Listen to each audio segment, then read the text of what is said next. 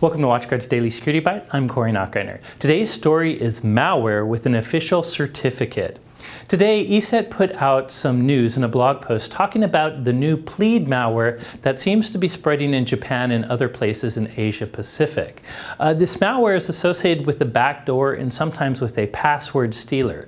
But really, the big news is this particular malware seems to be using an official D-Link digital certificate to help the malware spread. This is not anything new. Way back in the day, Stuxnet was one of the first malware samples that used a stolen but legitimate digital certificate to make it easier to install in Windows without triggering any sort of security mechanisms. In any case, this particular malware seems to come from D-Link to the average user since it has one of their certificates. That said, D-Link revoked this certificate on July 3rd since it has been stolen.